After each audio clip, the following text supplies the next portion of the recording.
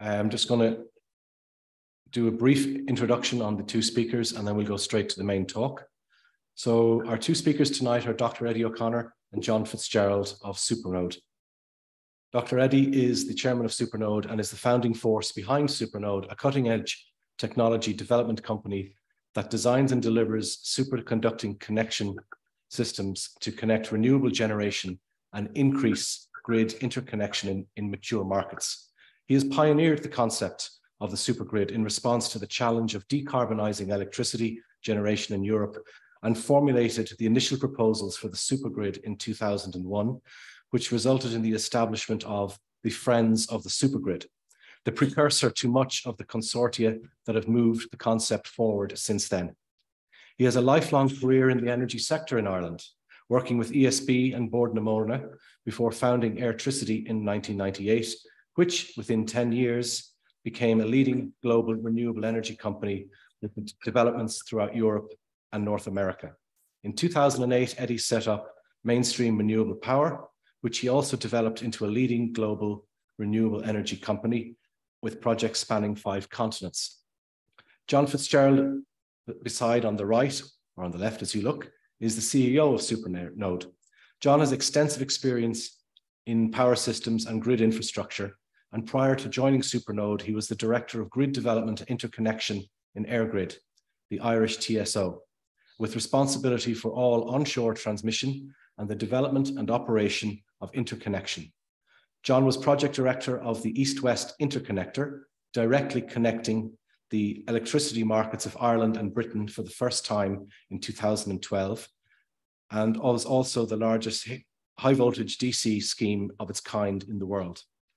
Before joining EirGrid, John was involved in business development for ESB International, where he held a number of business development management positions in Europe and in Asia.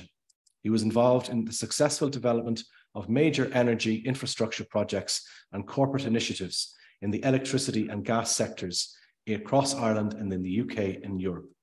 So without further ado, I'm going to hand over to Dr. Eddie O'Connor to give the opening 15 minutes or so of the talk, and he will in turn hand on to John. So over to you, Eddie. Hello. Yeah, just press the button, the other one. This is press. Can everybody hear me? Yeah. Thanks very much. Why? You're good. I'm all right now? Yeah. Thanks, boss. Anyway, thank Tony. That's the right one, yeah. I want to thank Tony for organising tonight, and thank you all for being in attendance here. I suppose, want to talk a little bit first about the problem that, why we're here and why we're dealing with this issue. And pollution from carbon dioxide and other greenhouse gases has got to all kinds of strange proportions that even surprise me. In 1989, I learned when I was chief executive of Bord na Móna that there was a big problem with CO2 in the atmosphere that was causing heating, and I hadn't realized that John Tyndall from Carlow had discovered this in 1861 while working in the Royal Institution in London. But George Lee was on television last night. I don't know if many of you saw the news. And he said that Europe had been undergoing heating 0.5 of a degree every 10 years for the last 15 or the last 30 years, since 1990.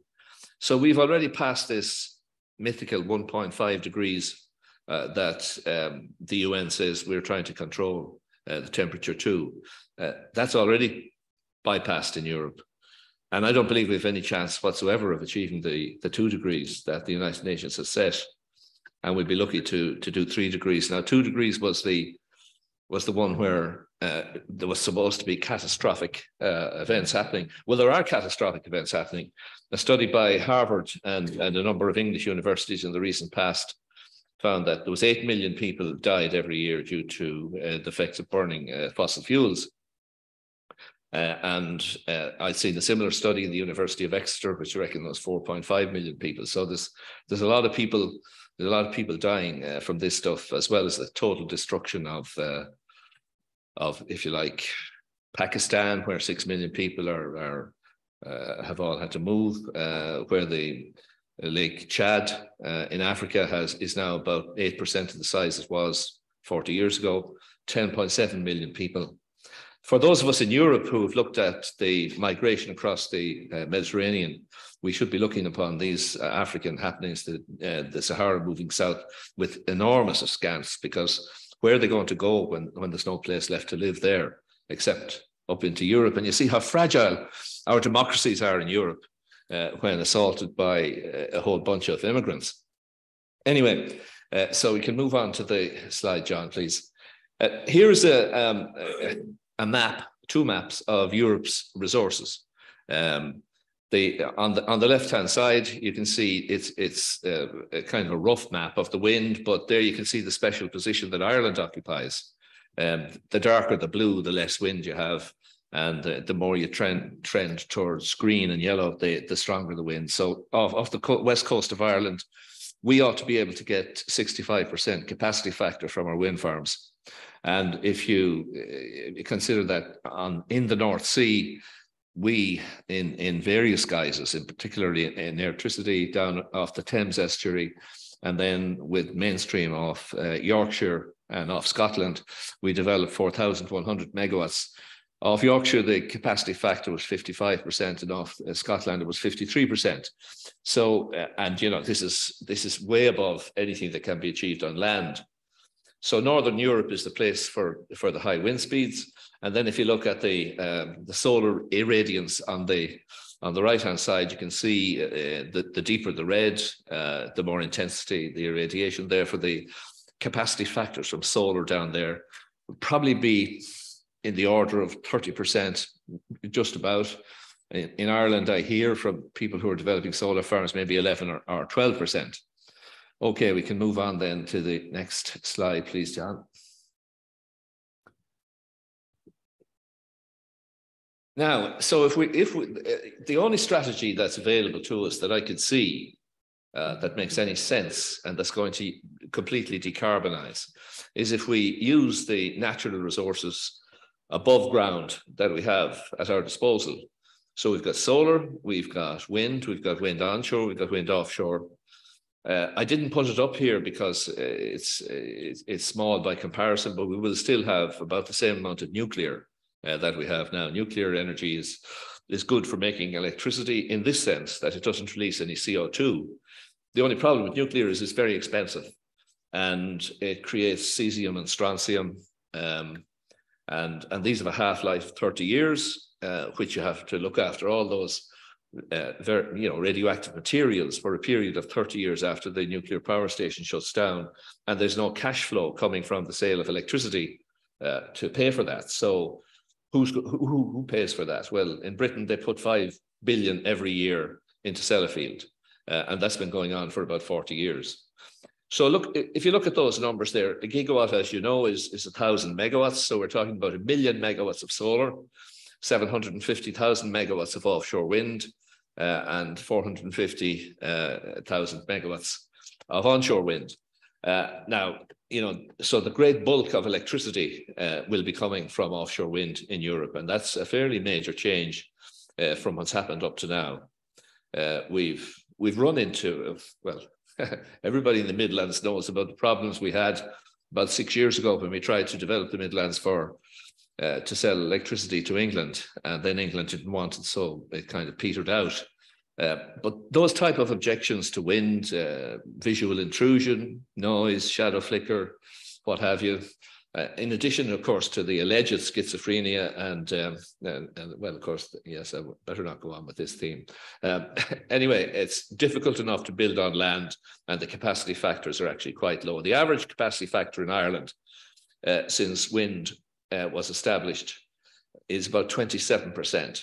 Now that surprised me. I looked it up recently, and that's quite low, because I know when we developed electricity, we were hoping to get 40% capacity factor because we're building in very energetic areas, but which hardly had any grid. So you run out of grid very quickly on land. Okay, so we can go to the next slide. So the story is offshore wind. And there are some places in Europe where you can build with fixed foundations. Like when we built the Arklow Banks wind farm in 2003 with using GE equipment, there were 3.6 megawatt turbines. There were 7 of them there. And one got hit by lightning, and to my amazement went on fire recently. I was absolutely certain that these things were designed to be able to withstand lightning, because you're going to get lightning sometime during the life of a wind farm. I don't know what happened to it because it's not owned by us. And we've built up to now all the 4,100 megawatts we developed in the North Sea were all fixed foundations. But for Ireland off the west coast, we're going to be using the type of foundations that you see up here. Now, there's all kinds of designs of these. There's about 30 different designs that I've heard about so far. And the one, if you on the right hand picture there, and second from the right, you've got the spar, and that's just a straight up and down. And then you have tripods, 3 floating things with the wind turbine sitting in over one of the 3 floaters.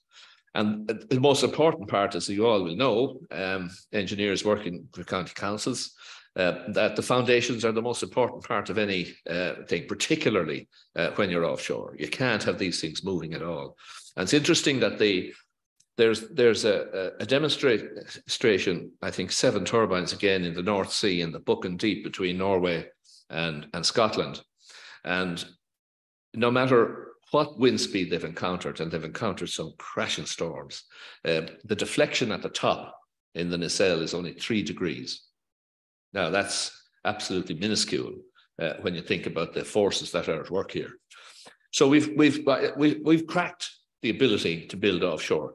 I wouldn't say that any of them is fully commercial yet, but we've all kinds. And like boats, I think we're going to find that certain types of floating foundations will be suitable to certain types of seas. I can't imagine the Baltic Sea would be anything like as violent as the Atlantic off Ireland, where you get 16-meter swells.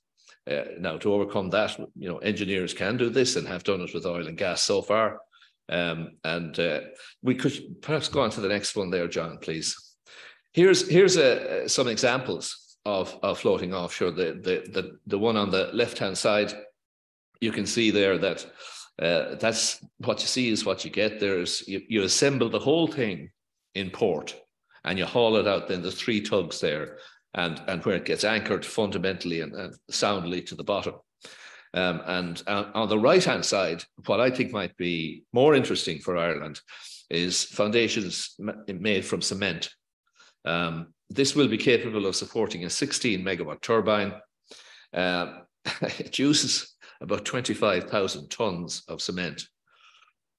Even though I'm an engineer, it's hard to imagine that floating, but of course it does, or else you wouldn't be doing it. But again, it's assembled in port and hauled out to where it's anchored to the chains that anchor to the bottom. Those chains obviously are under incredible stress, and there's big piles underneath each of those chains, locating them firmly in the ocean floor. Okay, so we can move on, John. Here's the great thing about Ireland. We're the only EU country that has the kind of wind speeds that we're talking about. Now, Scotland and Norway and Scotland and Norway would be the other 2 European countries with those kind of wind speeds.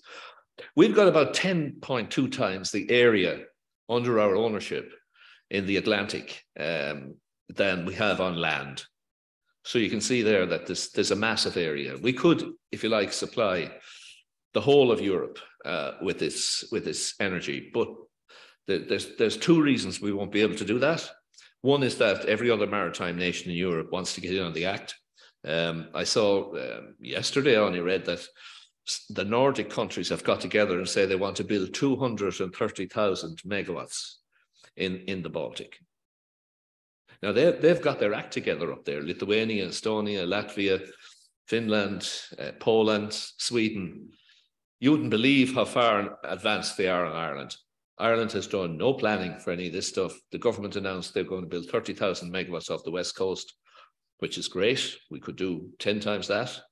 And we should be planning for that, but there's no plan coming out. There's a big difference between rhetoric and actions. And as being engineers and anybody else listening in, you can't get any of this stuff without a plan. I just halt there and welcome our former Taoiseach, Brian Cowan. Thanks for joining us, Brian. You're very welcome indeed. Thanks for coming along. So so here we have, an opportunity, a business opportunity for Ireland that the likes of which we haven't seen, and it's transformative actually, because we've made great wealth out of attracting in the American multinationals, and we exist.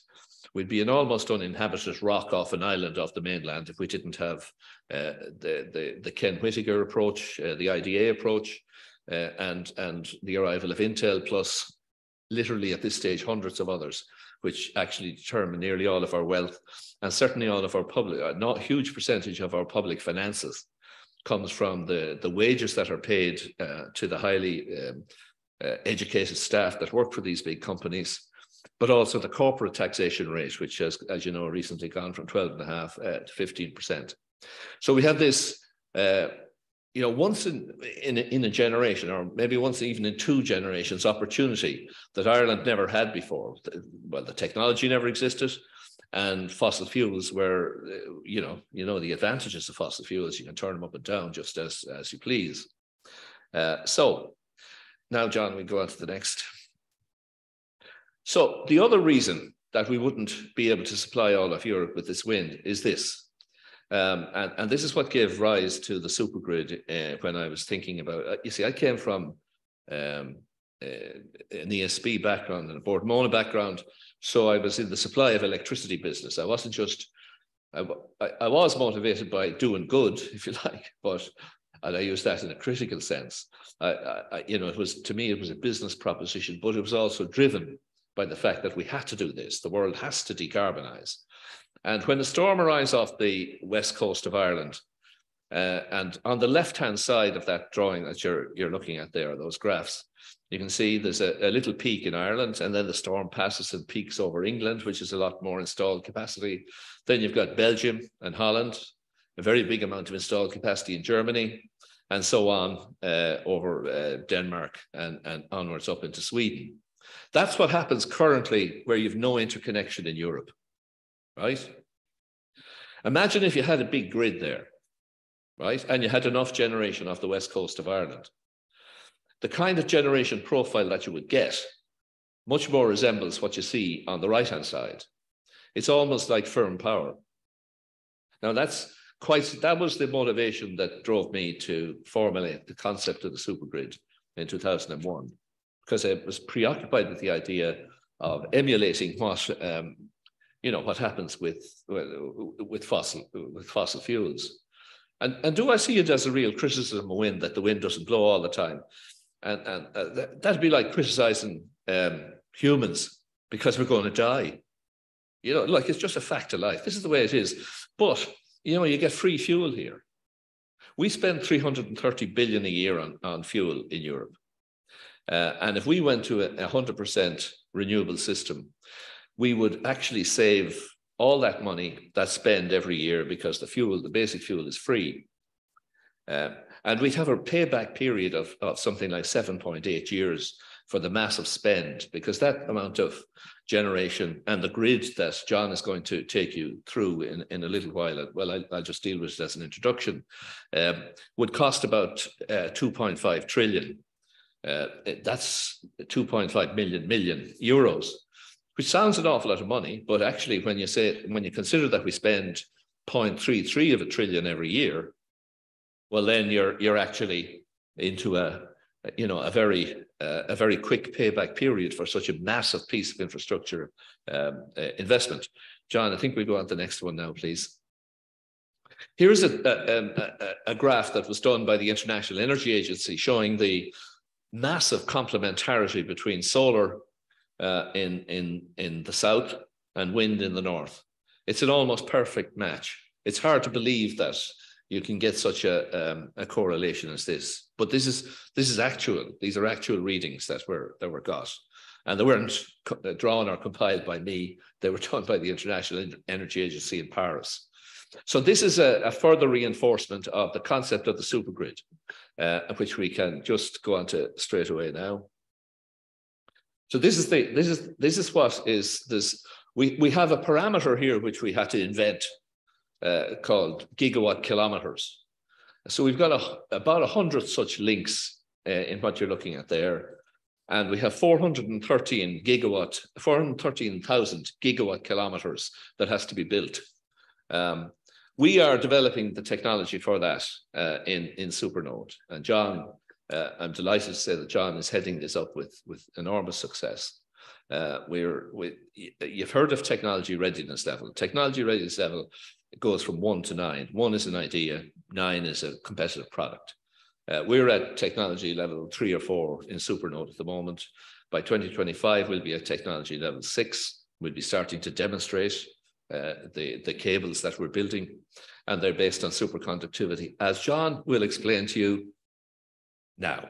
Thank you, Eddie. Thank you very much. So first of all, like intuitively, we all know that it gets windy as it is here tonight in the northwest of Europe in the winter, and it's sunny in the Mediterranean basin. We did a study though to try and analyze that and break it down in a more analytical manner. And we looked out to 2050, and we took the targets that Wind Europe and the European Commission have set, and we looked at the growth in electricity as we saw it over the next 30 odd years. And we came up with, we put in the weather data from 2019, and we looked at every hour. So a distribution of renewable energy across Europe, plus nuclear, plus hydro. So this is a decarbonised Europe, circa 2050. And what we found was that with business as usual, which is where we continue to build the Celtic interconnector, the East-West, and a little bit of interconnection, maybe 15–20% interconnection between member states, and national targets for renewables. So every country saying, I'm going to build this much for me, and I'm going to pay for it myself. And we're all going to do our own nationalistic thing. And we found that the cost of energy was about €186 to the end user. So that's the cost of energy served. So that's what all the customers across Europe on average would spend on electricity. And then we looked at putting in some grids.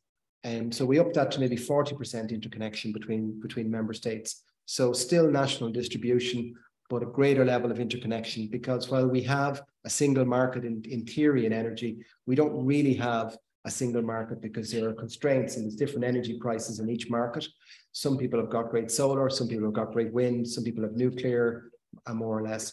So what we did was we looked at this right across the piece for every hour of the year in 2050 with a 2019 weather profile. And what we found was if you increase the level of interconnection if you doubled it from 20 to 40%, you got a 32% saving in energy costs to the end user. And that's quite a big number. And we put in a cost for transmission. And then we said, well, what happens if there was no constraints? If you could put these floating wind turbines where they have the highest capacity factors, and you can put the solar panels where the sun shines the most with the highest irradiance, what would it look like? And suddenly you jump up to 50%. So 48%, 50%, twice as cheap the cost of energy served. Now that's not practical because that's an unconstrained system, and we live in a world full of constraints. So the answer lies somewhere between 40% and unlimited interconnection between countries. And that's when you're talking about your supergrid, your pan-European grid. That logic prevails not just in Europe, but also in America and in Asia, and anywhere where the renewable resources are good. The best resources are not co-located with the demand. So we all like to live in cities and in urban settings. More and more that's the case. And we're going to need a bigger grid to bring decarbonised energy, because we won't have the supply chains associated with oil and gas and coal. No containers bringing coal around the world. Just imagine it. No pipelines full of oil, and no CH4 in our gas pipelines. So it's a different paradigm, and we have to get our heads around that. The prize is free fuel, but we're going to need a bigger energy system to cope with it. And these studies bore that out. And that was a study that we did with UCD last year. And there should be more studies like this, because we've got to figure out how to get to 2050, because we won't get there by incremental steps. We've got to work back from the goal, which is a decarbonised energy system, and figure out what it looks like. And we need more of these studies done with greater granularity in Europe. And it's where the focus needs to be. And this is the first one that I've seen that gets into this level of detail. So we need more grids, and I've built my fair share of overhead power lines, and I've been in many community halls like this explaining why we needed them. And I would say that the cheapest way of moving power from A to B is an overhead power line. You won't do it cheaper. You've got conductors hanging in air way above the ground, so you don't need to insulate them. You don't have to dig it up. It's cheaper, and it's a great way. In China, they're moving power long distances, and they're the leaders in innovation in grids, because they try things. Their power grid is more of an experiment. We're very focused on secure operation in Europe, and we need that. We all want the lights on. In China, they have been more innovative, particularly in the last 20 years. And what you'll see here on your left is the largest power line or electricity circuit in the world. It's about 2 years old, and it's DC, so it's not AC, so there's only 2 poles, plus and a minus. And this is bringing 12 gigawatts, 3,300 kilometers from the northwest to the population centers on the southeast coast. And if you look carefully at this, you'll see some people working on one of the lines, and there's about half a dozen workers on that line, and that gives you a sense of the scale. I don't think they're houses in the background, they're factories. This is enormous. This is 350-meter pylons. It's a 12 gigawatt circuit, which is twice the capacity of our entire energy system here in Ireland. This is where things are going in the continental grids, and in China, they're doing it this way. I don't think it'll work in Europe. I don't think you can build them. Our geography is different, so we need a different answer. We need the next best thing. And this is where we got to, Eddie and I, about 2-3 years ago. And we looked at this. We happened across a new technology that's pretty nascent, and it's called a superconductor. So in the picture here, you'll see old-fashioned, ready and reliable copper, which we all rely on and use. And to the right, you'll see some superconducting tapes. They're about 180 times lighter and smaller, and only about 1% of that is the superconducting material. So you're talking about a really small amount of material. And when you keep it below its critical temperature, and this was discovered about 100 years ago, there's no resistance. So you can put quite an amount of power in a very small space. And that's the kind of solutions that we're going to need if we're going to supersize our grids. And I mean supersize. We're talking about electrification increasing from 25% to upwards of 75%.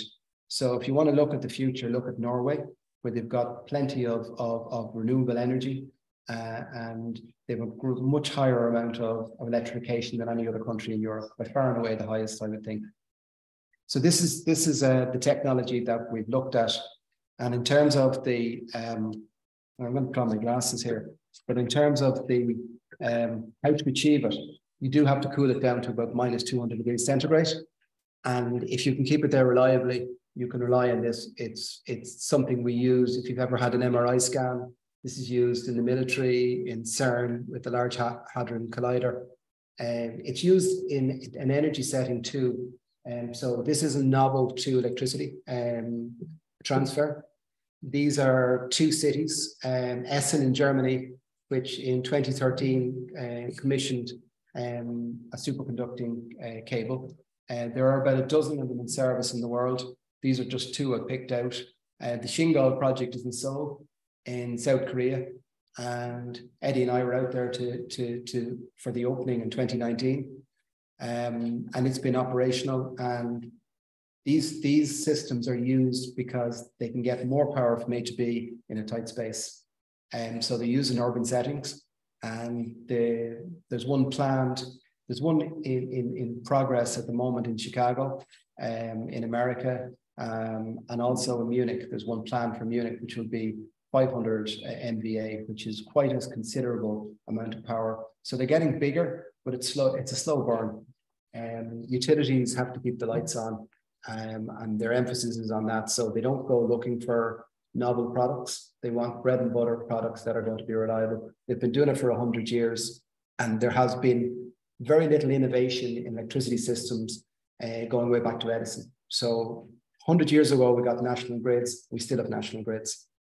So what we're working on in Supernode in particular, and we're a technology company, what we're working on is not the superconductors themselves. They're available, they're mature technology, and they're at technology readiness level 9. What we're really working on is the materials and the thermal management to keep them cool and superconducting 24/7 at lowest cost. So we're looking at what's done in other industries, particularly in oil and gas, where there's been a lot of innovation. LNG use cryogenic pipes with vacuums and insulation to keep the fluids inside either warm or cold. And in electricity, you can see they're state of the art. So that electricity cable is the ampacity cable developed by Nexans, a leading cable company. And you can buy that off them in the morning if you want to. It's technology ready, it's level 9. And if you wanted it, you could buy it off them. So what we're doing in Supernode is looking at this state-of-the-art technology and moving it on a bit, improving the length we can go before we have to recool and replenish the liquid nitrogen that we use to keep the superconductor cool. And working your way from the inside out, you've got your conductor in the middle. And unlike a regular conductor, which generates heat because it has resistance, what you're trying to do here is to keep it cool. And once you keep it cool, you can put an enormous amount of power on it in a very small space. So it looks like a regular cable from the outside. It's installed the same way, but it's a different proposition on the inside. So once you can keep it cool, with great materials, great insulation and heat management systems, you're in business. And that's what Supernode are really working on, materials and thermal management. So this is what a cable will look like. So what are the advantages of it? Well, it's more efficient. There are no resistive losses. So you don't lose 5 or 10% of your energy if you move it over long distances. The costs associated with keeping it cool are fixed overhead. So the more power on it, the more you get. So it's scalable. Scale is our friend. So the more power you want to move, the more economic superconductors become. And that's a key point. We're going to need to move more power, particularly if member states are to realistically achieve their ambitions. Like if we're going to do 30 gigawatts, we're not going to put it through the existing power system here. It was built for 6 gigawatts, supported heavily by fossil fuel supply chains. So it's not fit for purpose for 30 gigawatts. And anybody who thinks it is deluded. So we got to get real and we got to work on new tech that can do this job for us. It has a smaller right of way, so you can put this stuff under the seabed, you can put it under the ground, so it's not obtrusive infrastructure. And most importantly, it's the most economic way of moving power. So these are the advantages. I'll now move on to what Supernode are doing. So we've been at it, well, really since 2018, but it was 2019 before we really settled upon superconducting as the solution because of the limitations of copper. Because there's not enough copper to decarbonize. And that's not, don't take that from me. You read it in the Financial Times this morning, the boss of the biggest copper company in the world said it, that innovation is needed because there ain't enough copper to decarbonize. No, I'm not sure if he's aware of superconductors, but in any case, that's the copper boss's statement. There isn't enough copper, so we're going to need innovation. We're going to be at TRL 6 by 2025. What that means is we will have our full cryostat, which we already have in production. We're going to have that tested in a marine setting and also in a terrestrial setting. At that stage, we'll be able to confirm what our models tell us. And what our models tell us is that this can be 35% cheaper than doing it with copper. So think about it, an energy system that's 30 to 50% cheaper than without interconnection, an interconnection that's significantly cheaper and where there's enough materials because we need very little material. And that's the key thing. So you'll see the lines here and you can, there's quite a bit going on here. This is an offshore connection of a 2 gigawatt and state of the art at the moment is a 525 kV HVDC, which is a high voltage direct current. It's like an interconnector strapped onto a wind farm. They build them in the North Sea. Each platform costs about $1 billion. With our superconducting technology, we can do the platform for about 1/5 of the cost. And even though our cable is more expensive, we can do a 2 gigawatt link cheaper. But what's more interesting, right, is in the bottom left-hand corner, you see the scale. And this is without an offshore platform. This is pound for pound, kilometer for kilometer, how much cheaper it is to move a lot of power. Now, just bear in mind that pylon, which is the cheapest way of doing it in China, is 12 gigawatts. On this scale here, you'll see 1 to 10 gigawatts. I think 12 gigawatts is a bit big because if it falls over, you've got to keep the lights on. So you need a grid, not just single point to points, you need a grid. We think a DC grid is the best way. And what's really interesting about superconductors is as you increase the scale, the heating or the cooling cost is fixed, so it doesn't increase. Whereas with copper, the resistive losses are directly proportional to the power transfer. So your losses increase as your scale increases. Not so with superconducting technology. This is why it's so interesting. And in relation to this technology, we're not on our own here. We're doing work because, firstly, we believe these are some IEEE papers we've done with Strathclyde University. And we've also done some work with Aberdeen and with UCD. But in relation to the Strathclyde papers, what we really showed was that a DC link with a superconductor can be effective for connecting an large offshore renewable resource. That can be the same for a solar plant as well. But more importantly, we can handle the faults and we can build a DC grid. So it's irrefutable that a DC grid is most appropriate for a European-wide grid. And we believe that a high temperature superconductor is the only way to do a grid at scale because of the limitations of copper, which limit a single cable to 2 gigawatts. We can do 4, 6, 8 gigawatts, whatever is most appropriate, we can do it. So the most interesting thing about the superconductors is its competitiveness with scale and its scalability. That concludes my presentation. So I'm happy to take any questions you might have.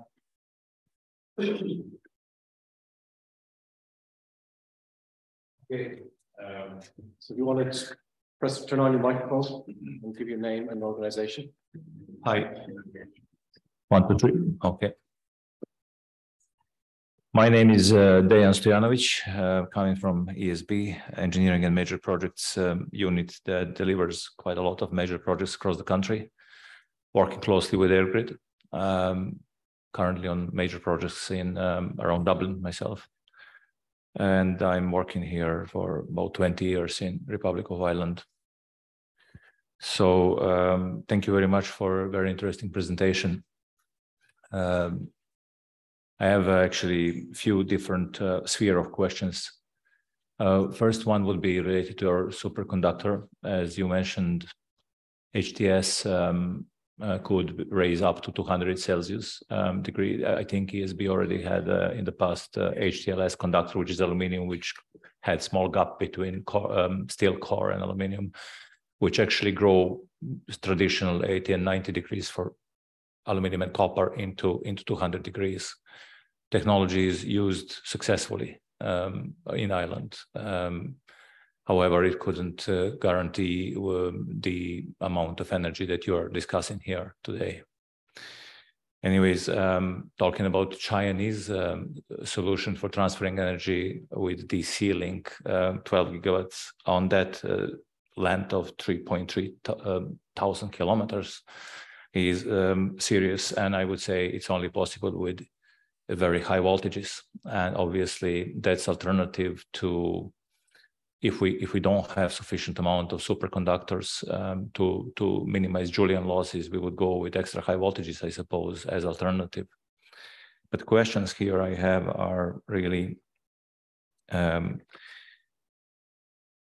think when you talk European and pan-European levels, DC links that would need to synchronize different countries for synchronization reasons, I think these are going to be bottlenecks, considering that electronic equipment that we currently operate might not be really ready for that large scales of gigawatts that you're talking about. Possibly, I'm not 100% sure. That's question. Did you consider that nodes? You had nodes and you had links between countries. Beautiful slide. Did you consider these bottlenecks in DC links and conversion AC to DC and DC to AC? That's the question actually. Next thing about nuclear, I think that we need to seriously consider that in Republic of Ireland. And what I also think is, before we even consider it, that our leaders in the country should actually drive education system all over the place in Ireland, in UCD, Trinity, everywhere, where we will grow generation up to be ready for that nuclear when it comes, that you don't need to import every single expert from abroad. That is suggestion rather than question. But if nuclear is taken seriously, and I think it should be taken seriously, that is very long now, very long talk. Apologies for that. My final line is, you mentioned we're going back in time up to Edison now that nothing changed. I have small correction there. It's up to Tesla because he wants these war currents there. Tesla, Edison, war, which is the same time anyway. They work together. So yeah, thank you. Yeah, no, Tesla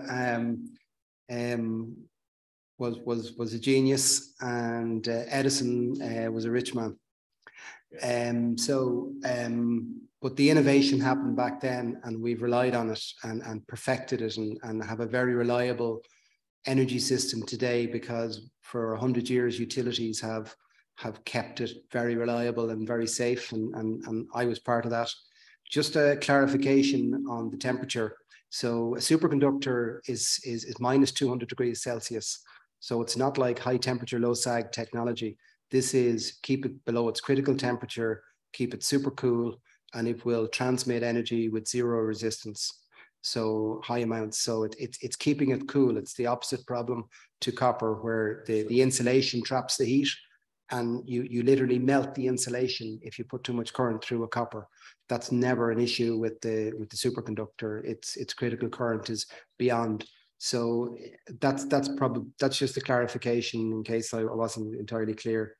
The bottlenecks issue is a very good point. So we talk about an overlay grid where the DC lines are like motorways, and the existing national grids, the AC grids that serve us so well today with fossil fuels, I would add, they're designed around fossil fuel dependency. They continue to operate, and there's no bottlenecks because DC to DC. Today, the interconnection which I've developed, and I've been part of that, the Celtic interconnector, the Moyle interconnector, all the interconnectors, they're point-to-point interconnectors that always piggyback on the AC system. So they will always be capacity constrained. So if you think about the size of the East-West interconnector is 0.5 gigawatt, and we're talking about 30 gigawatts, and with a 6 gigawatt system. So it just doesn't work. You're not going to put that energy through the AC system and then put it back up.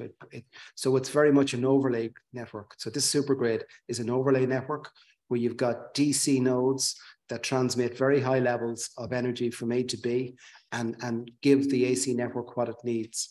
So it's futuristic.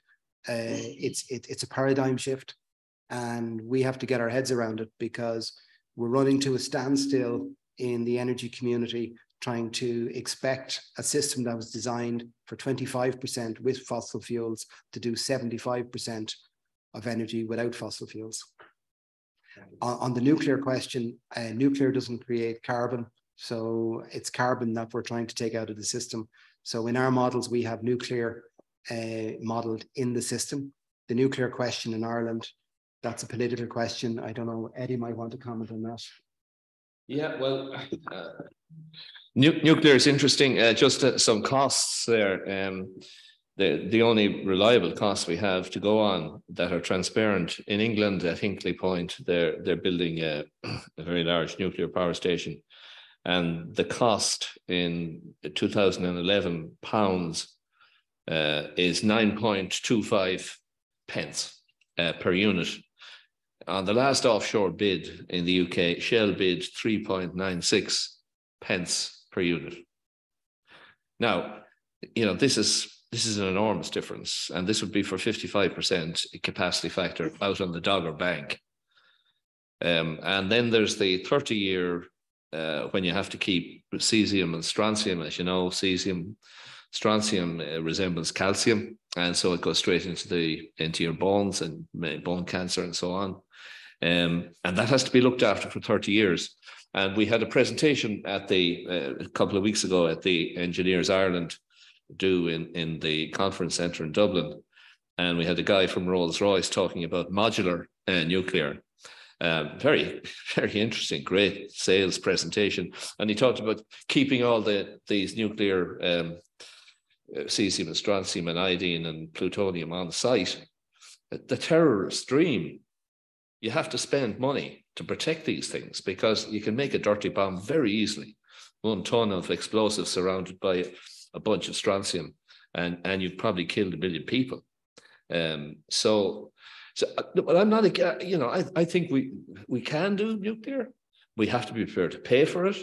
And by comparison with wind, you can take down a turbine, it's never, you can dispose of it just like that. You might have to store the blades in some place because they don't dispose of very easily, but there's nothing wrong with them. People steal them, they can't do anything with them.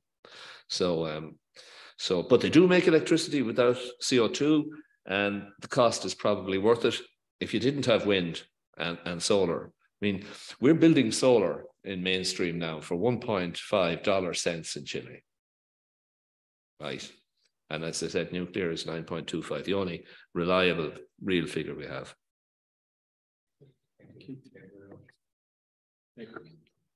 So we have two questions on the chat box or in the Q&A box, and then we can come back to the floor here. So I have two questions for the panel. First one is from Kieran Horgan. I'm going to have to read it out. A wonderful presentation, an exciting prospect for the future. Circuits will be more expensive than conventional circuits, and so perhaps standby redundancy circuits may not be practical. Can you comment, please, on techniques to be developed to address circuit failure by perhaps loss of the coolant, etc.? So that's an excellent question. So certainly the characteristics of a superconducting circuit are different from copper and aluminium conventional conductors, should I call them. And you do need to plan for the loss of any single circuit. Anything that can go wrong will go wrong. So no circuit is infallible. So you will have failures, and we aim to achieve the same reliability as copper and aluminium cables. So that's just a starting point.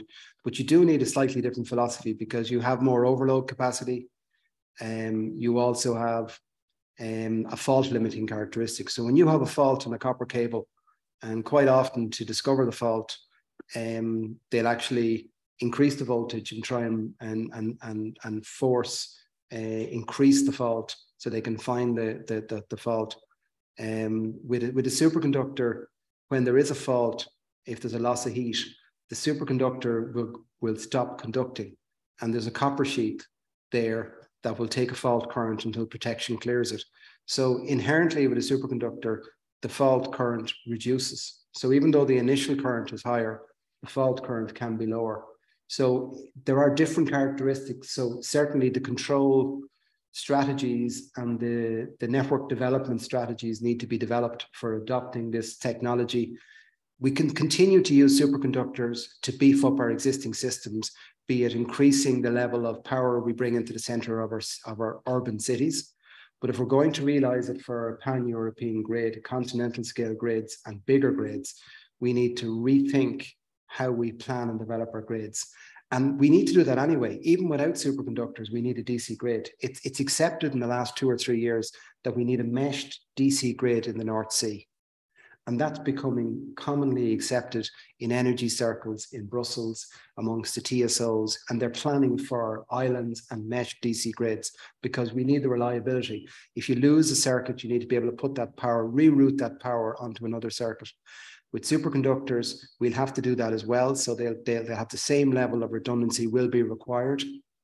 We'll just need bigger systems because we'll carry more power in each circuit.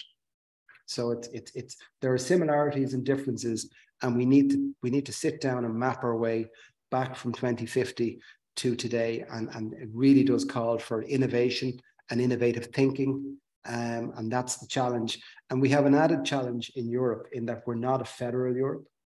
We're a collection of member states. So unlike America and China, this is not within the gift of a single government to decree that we need to build a line 2,000 kilometers or do something. We need the political consensus. And to get the political consensus, we probably need about 25% of the population to really want it, because that's what requires change. Now, I'm not calling for revolution or riots or anything like that, but we do need to be pushing for it. Increasingly, the younger generation will require this. And I think like there is a debate going on in energy circles at the moment. Some people in the TSO community are saying the policymakers need to change their ask to reflect the reality of what is achievable. And that is what you call the conservative wing. And you have the academic thinkers who believe we need to innovate to meet the policymakers' needs. So for me, which is it's the tail wagging the dog. So I think we need to meet the policymakers' asks, which is decarbonisation. Okay, so I'm going to take 2 more questions from the webinar, and then I'm going to come back to the floor. So this question is from John Giblin. It's on a similar theme. Have you any idea how you will keep the undersea cables at -200 degrees centigrade on the deep sea ocean floor? How will you feed the liquid nitrogen down to them in the event of a failure? Well, I hope if John's an engineer, we give him a job, because that's what we're really focused on doing. We are focusing on going further. So at the moment, state of the art can do about 15 to 20 kilometers without recooling and replenishing the liquid nitrogen. Firstly, liquid nitrogen costs about probably less than milk. Oh yeah, 1/3 the price. So it's plentiful. How we do it on the deep sea, we will have repeater stations, probably every 50 or 100 kilometers, where we will recool and replenish. And this will use similar technology to which Microsoft used with their data center off the Orkneys a few years ago. So we will have a pod, 2 pods, that will provide standard temperature and pressure for the recooling and repumping. Our mantra is if the superconductor knows it's in a marine setting, something's gone wrong already. Yeah. Okay, another question from John, I think. This is from Charles Smith from Mayo. Has Supernode considered single node failure and how routing around a failed cable segment, either onshore or offshore? See recent failures of Nord Stream 1 and 2. So, yeah, Nord Stream 1 and 2 were certainly failures. And I know that the Norwegians are very exercised about the security of their pipelines, their cables, because of what happened with Nord Stream. And I think it happened at a particularly sensitive time when a new gas pipeline to Europe from Norway was being commissioned, in fact, during the ceremony. So you can never prevent a fault, and it needs to be fault proof. In terms of the routing and the design, Supernode is a small company developing technology.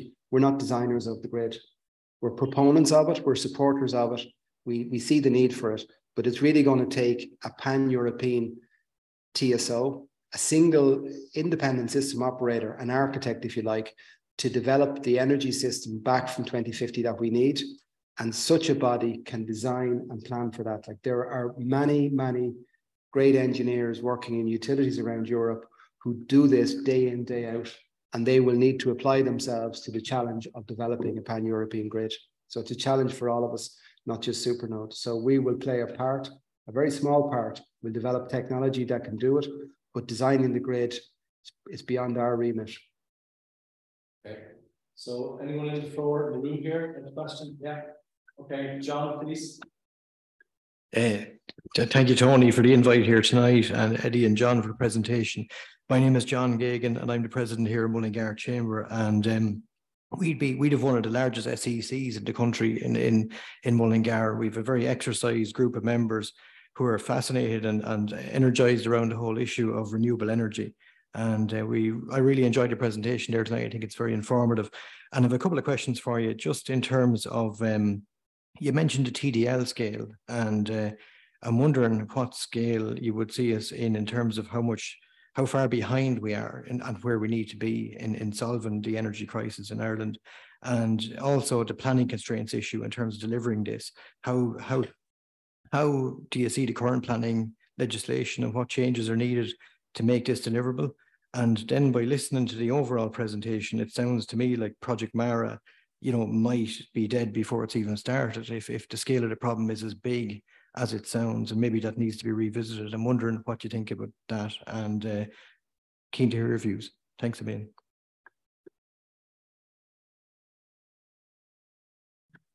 Certainly, if you look at the record to date, we wouldn't think that we had much of a chance of competing with Portugal has been experimenting with wave, with wind, with all kinds of stuff for the last 15 years.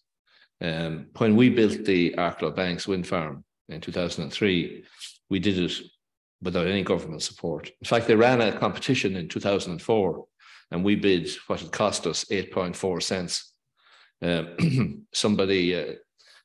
Another group of mountaineers from Kerry bid 7.8, and they were awarded a contract.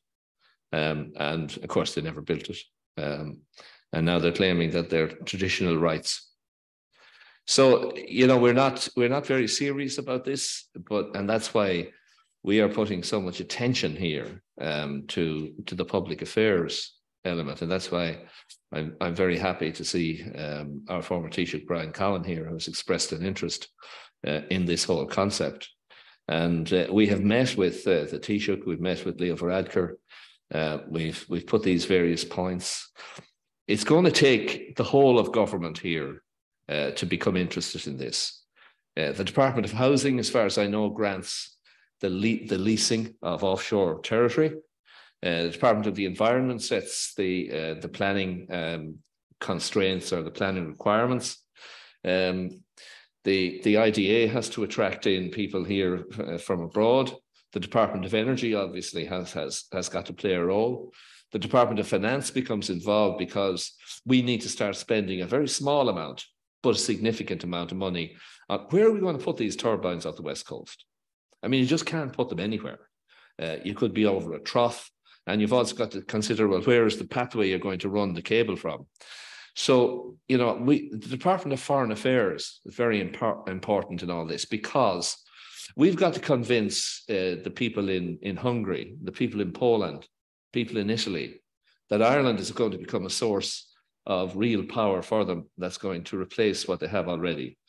So there's all these government departments involved, and our policy has been that we're going to try and make sure that this is run from the Taoiseach's office and that it's not left to any one department, because it will not happen if it's left to any one department.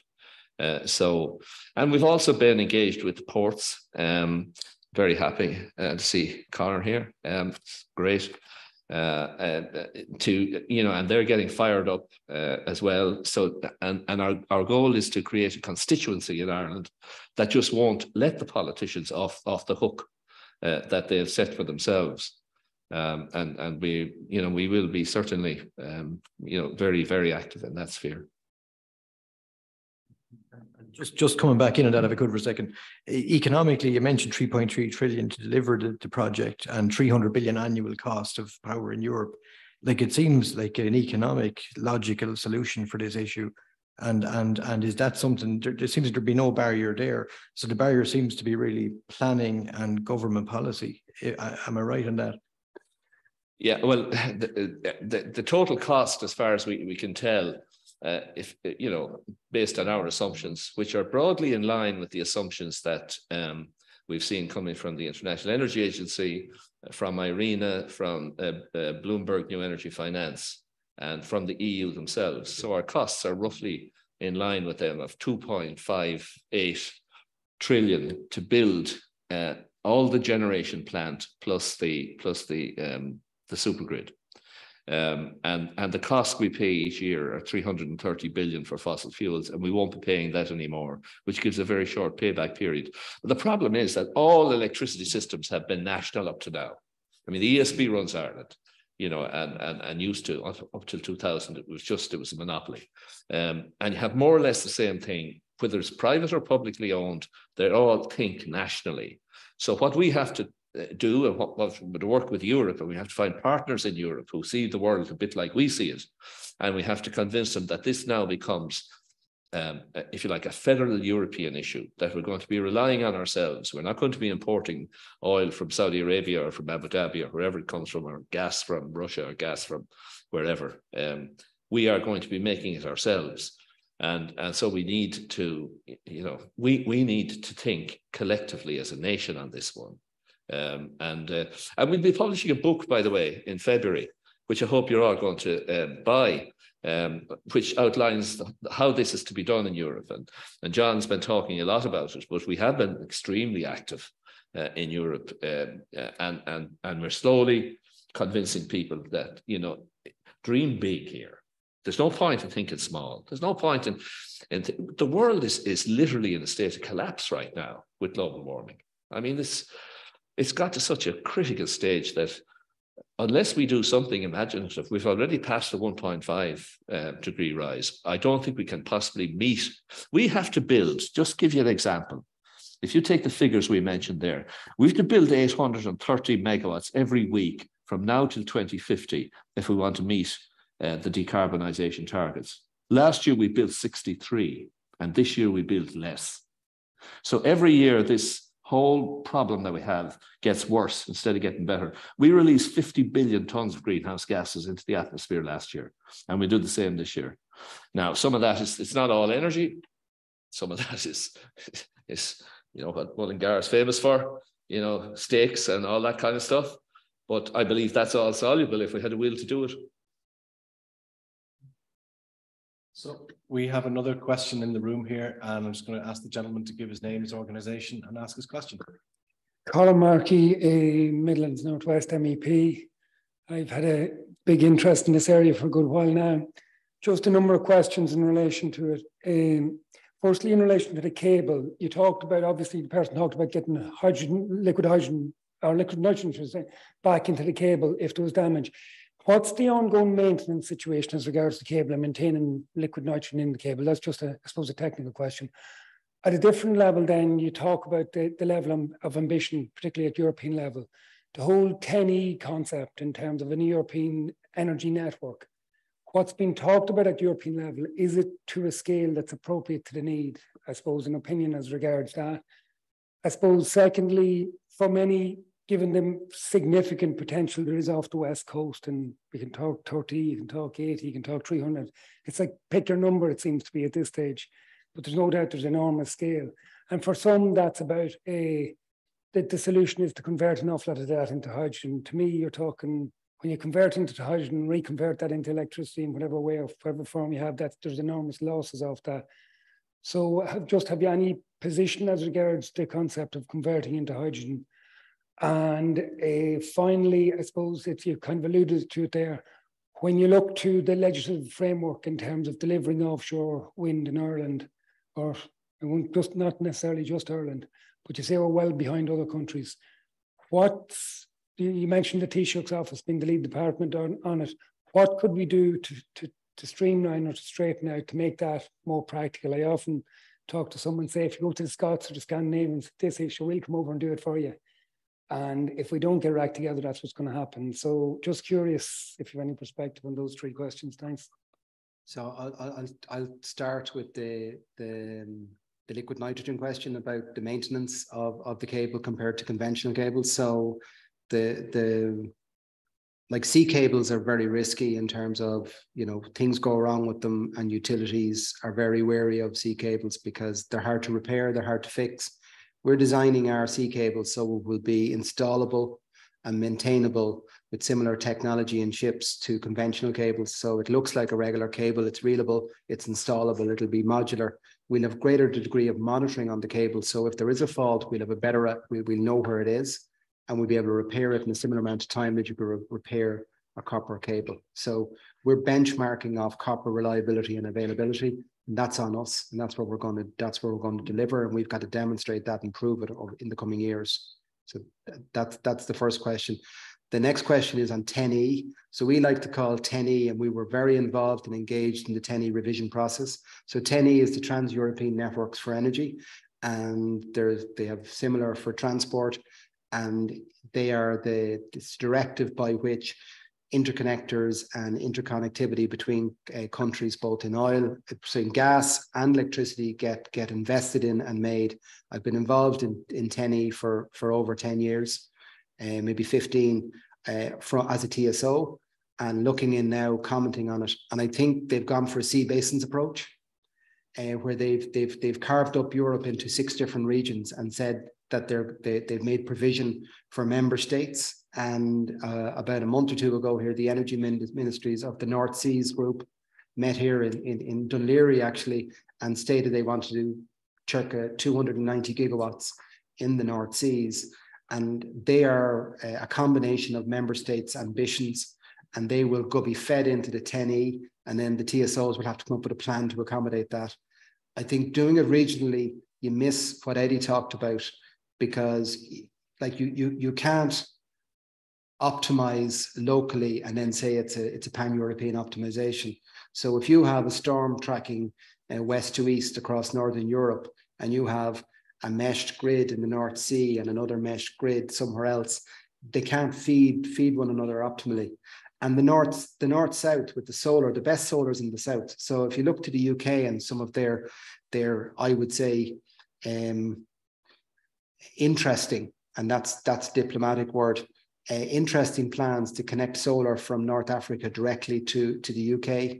It's a recognition that the irradiance in the Mediterranean basin is far superior to what we get here.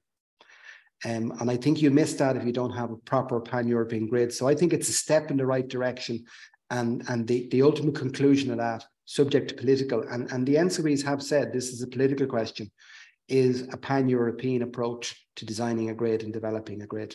And that will deliver a more robust, renewably powered energy system with some nuclear and some storage as well, which is a big part of this. Another, like it's a big problem space. I'm trying to remember your third question, which was probably more political. So I think that was about hydrogen. Well, first of all, Colin, I'd like to welcome you here. Thanks very much. I understand how busy an MEP must be. So thank you very much for being in attendance here. It's very important that our members of European Parliament actually are aware of the trade-offs here and what can happen for Ireland if we actually get this done. Hydrogen is it's all the rage lately. You put 100 megawatt hours of electricity into water, you'll get out 59 megawatt hours of hydrogen, right? So you lose 40% of it straight away, more probably. And then you have to burn hydrogen, right? Now, so just take transport. This is kind of the big one. If you take 100 megawatt hours and put it into the batteries of cars, you're probably going to get out 85 megawatt hours of that's going to drive the wheels. If you make hydrogen out of that, well, first of all, you're only going to get 59 to do the work. And if you put it into an internal combustion engine, that's 20% efficiency. So your overall, you put in your 100 megawatt hours of electricity, you get out about 12 to drive the wheels. If you put it into a fuel cell, which Elon Musk called fool cells, you get out, it's about 50% efficient. So 50% of 60% is 30% as against your battery. So they just can't compete. And it's a wonderful invention of the fossil fuel industry. Whoever thought it up, it was a stroke of genius, because they say, oh, but you can't, we'll have the hydrogen thing cracked in about 20 years. In the meantime, what do? We have blue hydrogen. You know what blue hydrogen is? Ladies and gentlemen, blue hydrogen is 95% natural gas and 5% hydrogen.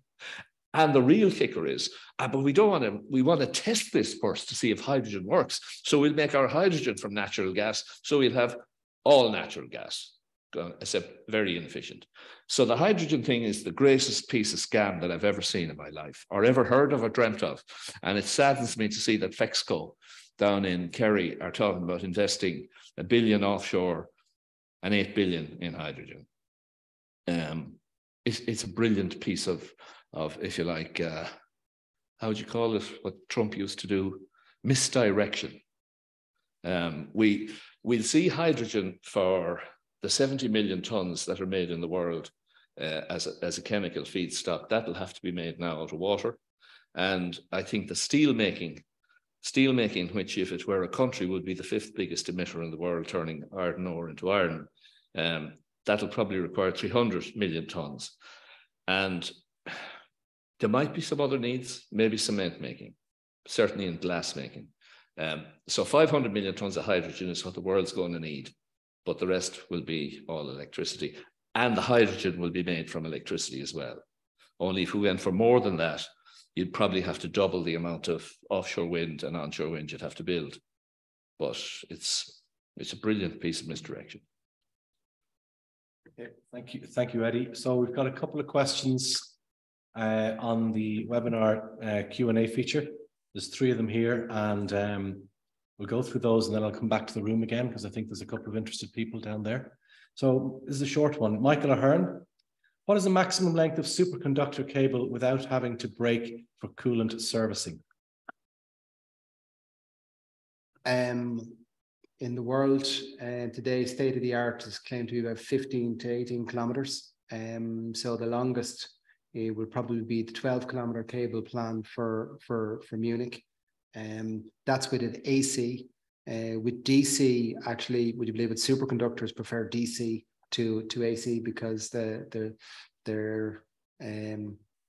just suits them better in terms of the heat generated. So, which is, you know, very, very small, but it's probably 20 kilometers with DC, and Supernode aim to take that out to 50 with their existing technology, which is under development at the moment. There are other companies, and Supernode too, we're developing technology to take that to 100 kilometers. So I think 100 kilometers is doable, but it's going to take a fair bit of engineering. And I suppose a point to make is here, superconductors work. This is not fusion. This is not far away stuff. This is engineering. We're not breaking the laws of physics here. We're just engineering them. Yeah.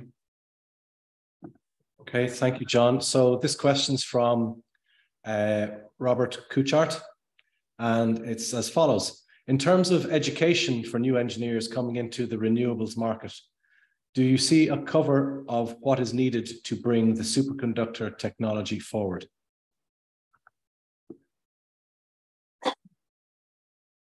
Yes. Okay.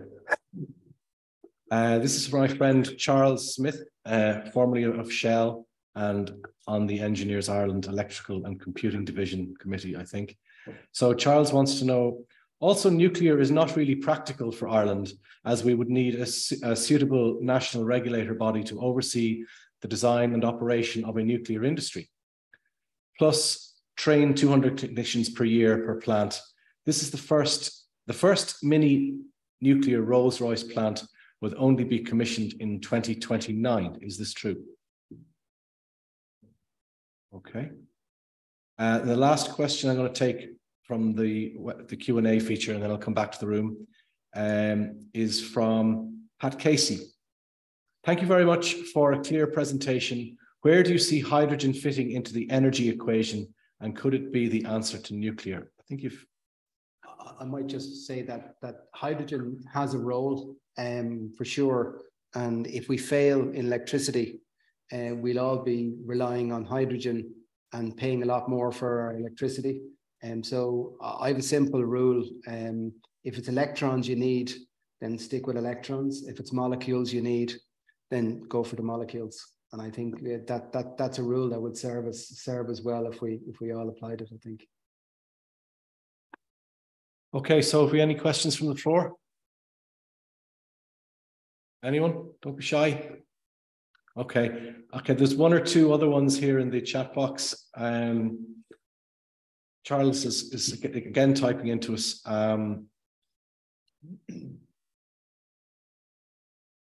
Some of these are a statement, Charles. It's not really a question. No, they're all statements, and I think they've already been covered. So are there any other questions from the floor? Sorry, Sean. Sorry, it's a bit of multi-parter. I'll be quick. Sean Clancy, Westmeath County Council Transportation Section. Just regarding the semiconductors themselves, and I know you referenced it in the MEP's question, but just what sort of lifespan are you expecting on a conductor? And then when we get into maintenance, I know you talk about overlaying it over existing grid, but imagine hypothetically, well, not hypothetically, if it does work, it will be brought into local grids as well. And when we get to local maintenance and local infrastructure, and then the traditional line strikes, or whatever, what are the implications going to be there? And then secondly, I know you're talking about the foreign affairs and going abroad to talk to the electrical industries in other countries. Are the ESB on board here before we start going abroad? I know we do need to look at it at a broader scale, but are the ESB on board on it? I'll start at the beginning.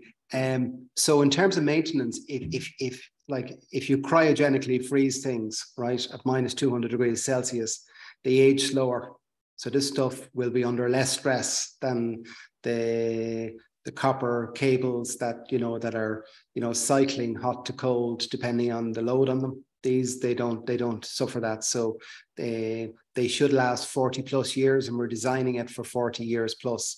In terms of maintenance, yeah, sure, there's going to be jobs, and there's going to be developed in terms of this industry. And I would say this industry is up for grabs. It doesn't exist. It's a nascent industry. It's young in Europe. Europe has a great competency in superconductivity.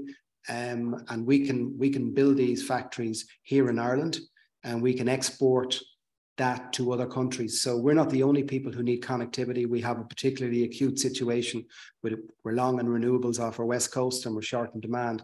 But every region of the world needs greater levels of connectivity, because renewables don't tend to coexist with demand centers anywhere. So this is something we're all going to have to get used to. So there will be new industries, there'll be new methods, and that's the nature of the beast. And bring it on, because this is jobs and economic prosperity for those who lead. The rest of the questions I'm struggling to remember. The ESB. The ESB on board. That's probably the wrong place to start, with due respect. And that's where I suggest some of our policymakers fall down. We don't have a big oil and gas industry. I've been at Wind Europe, where we've been addressed by the Minister for Energy and the Prime Minister of some countries where energy is a big deal for them. These are typically countries, like if you go to Scotland, if you go to Norway, energy is a big deal for them. Here, it's something the ESB look after. And that's probably the first thing. And no disrespect to ESB, but we can't expect ESB to solve all our problems. We've got to grow up. Very low risk, therefore you don't have Julian losses. You don't have Julian losses within conductor. Obviously, your nitrogen and everything else have to be thermally. So you have to have. So there is thermal conductivity, obviously, and there is radiation, convention, and conduction of thermal energy.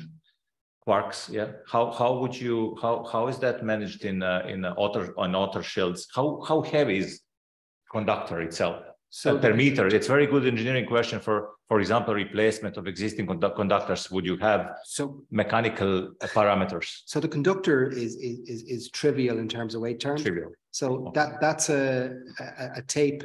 1% of that is the conductor. The rest is a metal substrate, hastillide to keep it strong and to protect it. So the conductor, is not the constraint.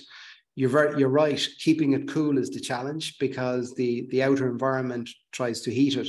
So we're using technology that's been used in the LNG business, keeping LNG, which needs to be cooled for transport. So it's a pipe in a pipe with a vacuum and some very advanced thermal materials to keep it insulated, because we're trying to fight conduction, convection, and radiation. And we've got a state-of-the-art cryogenic centre here in Ireland, which has been developed, which has material that has kit that can actually demonstrate the conductivity and the thermal radiation through the barrier in ways that you can only read in textbooks. So people are approaching us now to measure their materials, because we've got some very good equipment that can do that.